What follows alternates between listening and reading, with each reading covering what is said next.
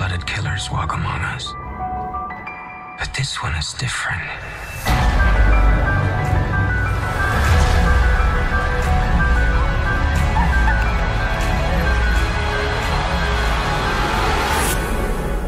Let me introduce you to Dr. Laszlo Kreizler. I've read your work. I found it fascinating. Most of it. Dr. Kreizler! Dr. Kreizler, a moment of your time. A toast to the beginning of a fruitful partnership. Who's gone and died now, then? It's another boy hoarder.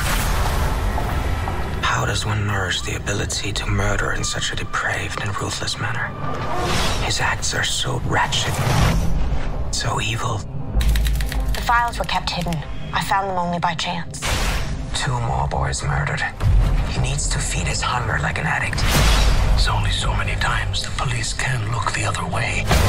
Our task is to construct an image of the man.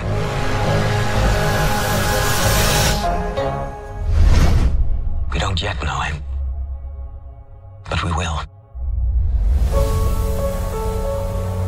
Do not let your affection for Miss Howard get into the way of logic. My affection?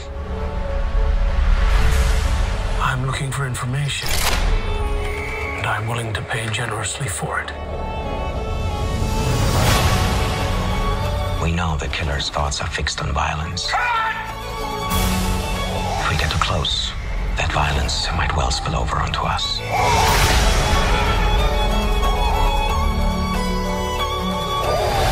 I must follow this wherever it goes. Even if it leads me to the darkest